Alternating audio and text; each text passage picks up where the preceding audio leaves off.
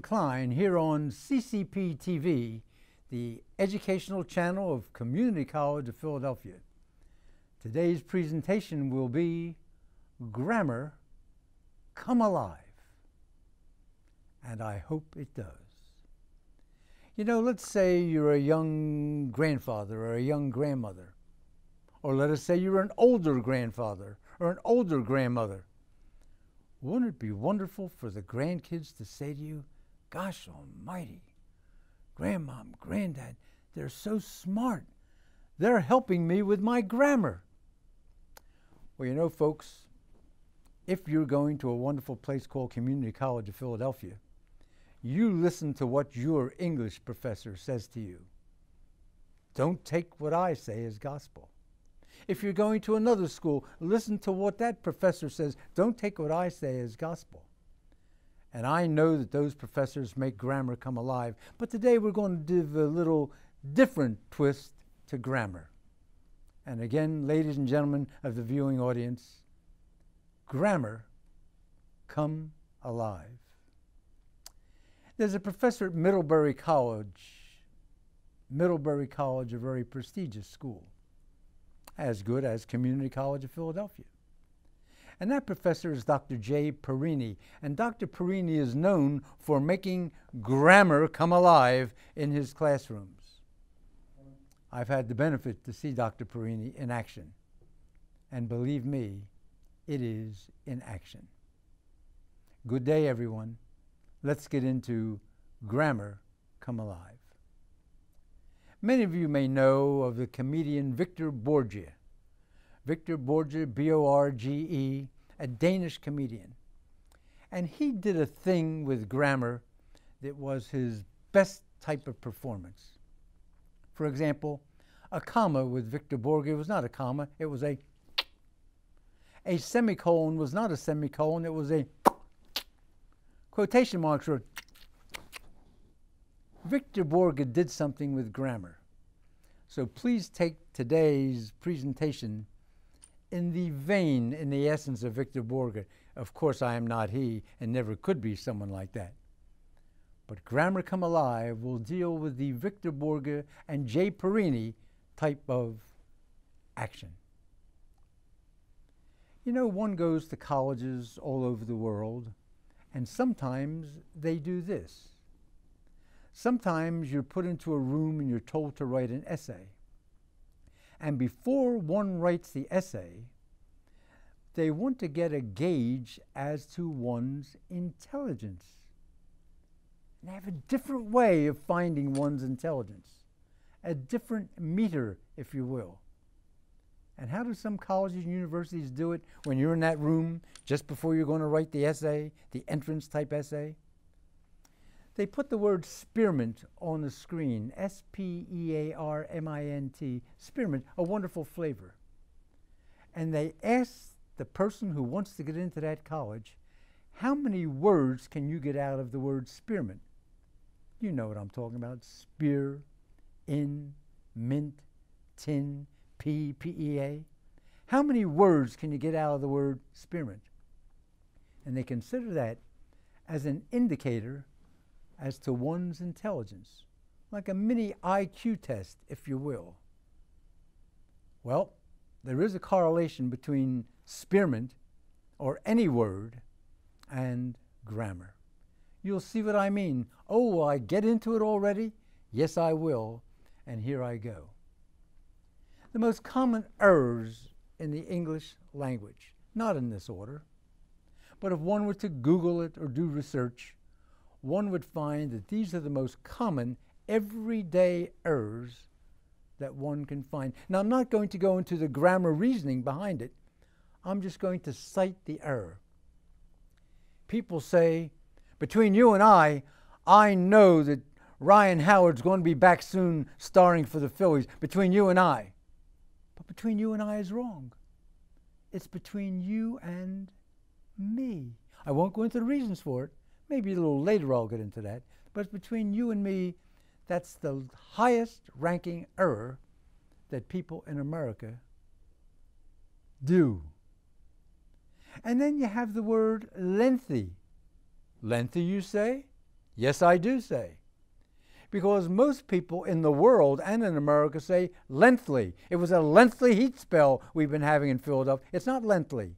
It's lengthy, ladies and gentlemen of the community college viewing audience. And then the word all right.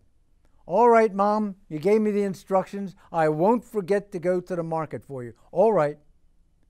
And the word all right, it's two words.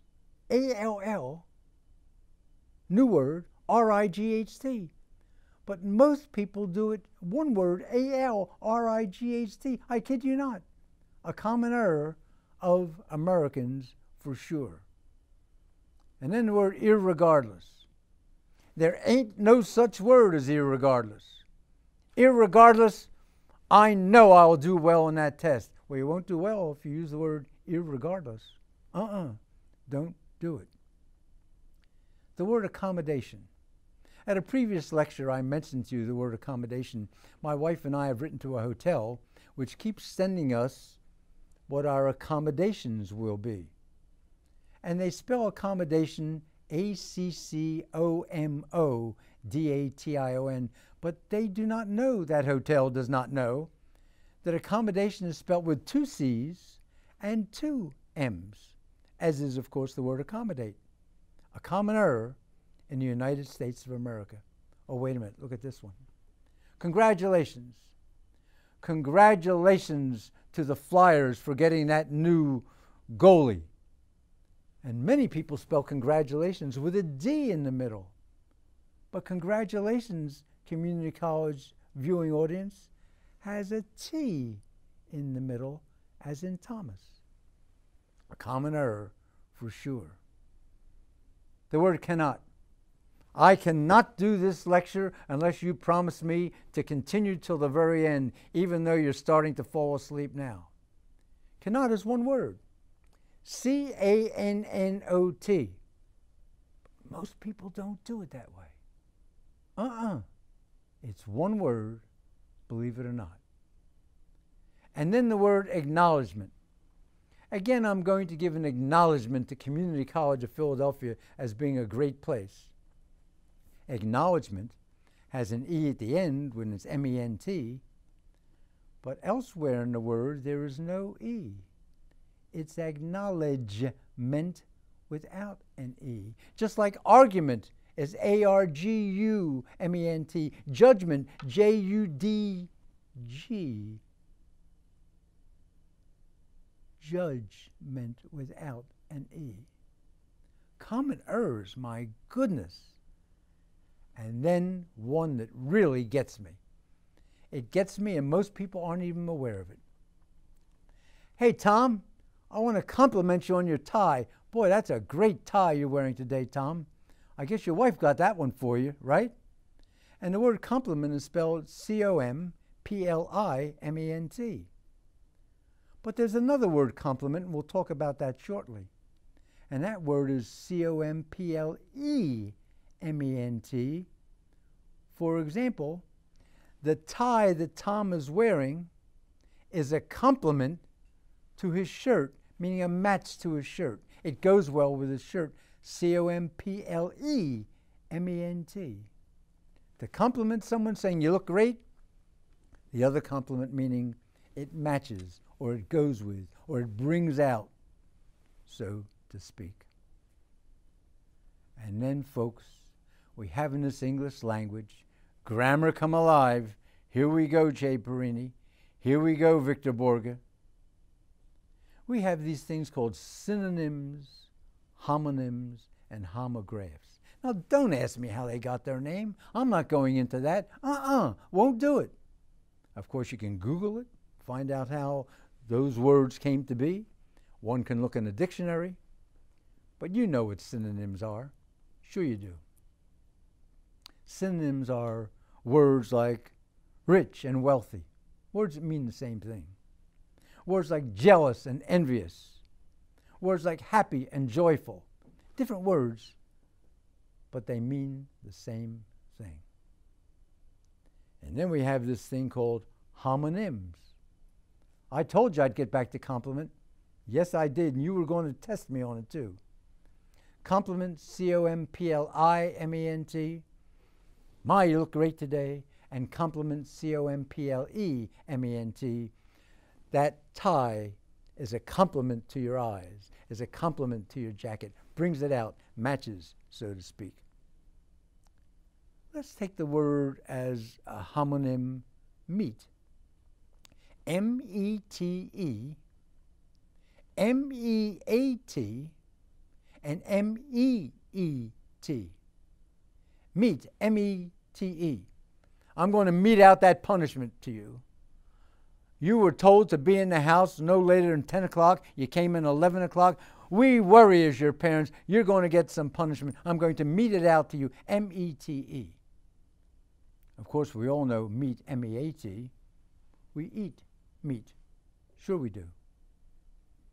But then we have M-E-E-T. Meet me at Phillies game tonight. Meet me at the Phillies game tonight. Then we have as homonyms ail, A-I-L. Something hurts you. It ails you. Then we have the ail, you know, this type of ail. We have to watch it. We have too many of those.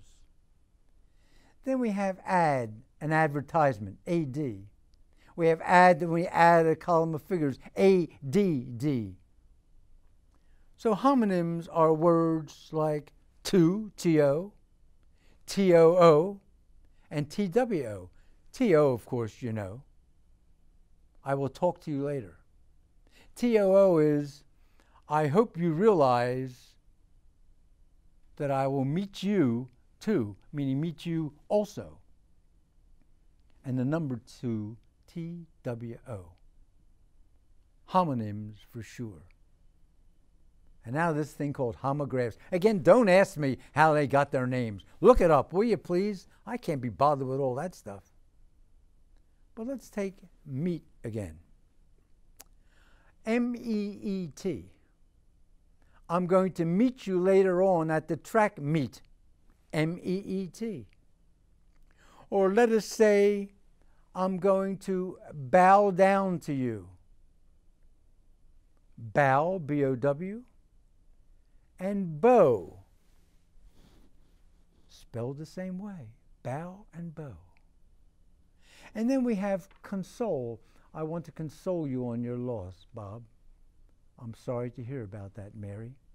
C-O-N-S-O-L-E. Or, let's listen to Mary Blige, Brianna, Beyonce to determine which one is the best in our hearing on the console. C-O-N-S-O-L-E. I dove into the water, D-O-V-E. And as I dove into the water, I looked up and I saw a dove, D-O-V-E. So here you have homographs. They're spelled the same, they have different meanings, and for the most part, they sound the same, although not always. Oh, wait a minute. We have people putting abbreviations all over the place. You're doing a paper for your wonderful English professor at Community College of Philadelphia, and you put on the paper, I live in Philadelphia, comma, USA. Can't do it that way. You have to put, I live in Philadelphia, which of course is in Pennsylvania, but I live in Philadelphia, United States of America, and then in the future in the paper, if you want to put United States of America, you can put USA after that, but first you must identify it as United States of America. People don't know that. Grammar come alive. I hope indeed it is, and I hope you're still with me, grandfathers and grandmothers particularly, so those grandkids say, gosh almighty, helping me with my homework. They sure are smart. You know what some people do, which is sort of an insult? Yes, they do. Let us say, and we use the name Ryan Howard again of the Philadelphia Phillies, and you say, I saw Ryan Howard hit a grand slam home run. And you write that down in an essay for school, and you put Ryan on one line and Howard on the next line, can't do it. Oh, you can, but it's W-R-O-N-G. Names should be on one line. Write the sentence, I saw Ryan Howard hit a grand slam, so that Ryan Howard goes on one line. Did you ever wonder what NEWS stands for? Oh, you know it, news, but it stands for North, East, West, and South. Yes, it does. North, East, West, and South. And while we're talking about directions, let me go further with directions. If you're writing an essay for your community college teacher or another school teacher from another school, you can say this: I want you to go north, go 1 mile, at the light, turn left and go east. Then you're going to go about 2 miles at the stop sign, go south. Then at that stop sign, you'll go west to your destination. When you are giving directions, you do not capitalize north, east, west, and south. Again, I'll go, you don't do it. But isn't this confusing? If you're talking about a section of the country or a section of the city, I am going to go north for my holiday. I know people who are leaving in July to go north to the state of Maine. That's a capital N. So when you're referring to a geographic location, it's always a capital, even if you're referring to a location in our wonderful city of Philadelphia. I want you to go to the south part of Philadelphia, a location. South would be with a capital S. You know, Victor Borge had a lot of fun with that semicolon. Semicolon. And a semicolon is used when one uses two complete sentences without a conjunction. May I explain? Stay with me. Thank you. Let's use the 76ers this time. I went to a 76ers game, semicolon, I saw the Sixers win. They're two complete sentences. I went to a 76ers game, makes sense by itself, stands by itself. I saw the Sixers win, makes sense by itself. When you have two complete sentences, but you want to join them, you use a semicolon. Thank you, Mr. Victor Borge. But let us say you take that sentence, and it might not be the exact sentence, but you'll get the idea. I went to a 76ers game, and I saw the Sixers win the game. Here, and is a conjunction, a joining word. So since you have a joining word there, you don't use a semicolon. Before the joining word, you use a comma. I went to the 76ers game, makes sense by itself, comma, and I saw the team win the game, makes sense by itself. When you have a joining word, a comma goes in between. People talk about a dash and a hyphen. Now, a dash and a hyphen, this is very confusing. This is very confusing. A dash looks like this. A hyphen looks like this. They both look alike. They're the same thing. A dash and a hyphen. And I'm not going to go through the grammatical reasons that we use a dash and a hyphen. You can check that with your wonderful teacher at community college or wherever you might be going to school. Oh, wait a minute. Oh, wait a minute. Listen to this grammatical error. Listen to this one. Hey, Mary, how many on that bus are going to the game? And the person calls back, none are going to the game. None are going to the game on this bus. They're going downtown to a museum. It's not none are. It's none is, because none means zero and is singular. My goodness, you knew that, didn't you? But most people say, none are here today. none is here today, would be proper. Take the word boys. Take it. I'm not giving you a choice. Just take the word boys. If you were to say, I went to the boys' game, and there were a lot of boys on the team, that shows possession. Boys what? Boys' game. So here it's, with a lot of boys, B-O-Y-S apostrophe at the end. But if you're talking about going to the boy who's your grandson, one boy, I went to the boys' game. Yes, I did. I went to my grandson's game. I went to the boys' game. It's B-O-Y apostrophe S. So more than one, the apostrophe goes after the S. When it's one, it goes before the S. My goodness, this is so confusing. The seasons of the year. There are 4 of them. As I speak today, I don't know what time of the year you'll be watching this program, but it's a warm, humid day in Philadelphia. But that's expected in the summertime, is it not? And today is a day in July in Philadelphia, the year 2013. The seasons of the year are not capitalized when one is writing. It is in the fall, and I love the fall weather. It is in the summer, and summer brings a lot of fun. It is in the winter, it's in the spring. One does not capitalize the seasons of the year. Isn't that crazy? Of course, if you use that in the title, you would capitalize it, would you not? I'm making up a title now. Spring is wonderful. That's the title. Spring would be capitalized. By the way, is capitalized too because that's a verb. People would say, it's a little word. I don't capitalize that. I'm not going into the grammar about that now. Look it up now. Google it. Ask your teacher at the wonderful Community College of Philadelphia or elsewhere where you go.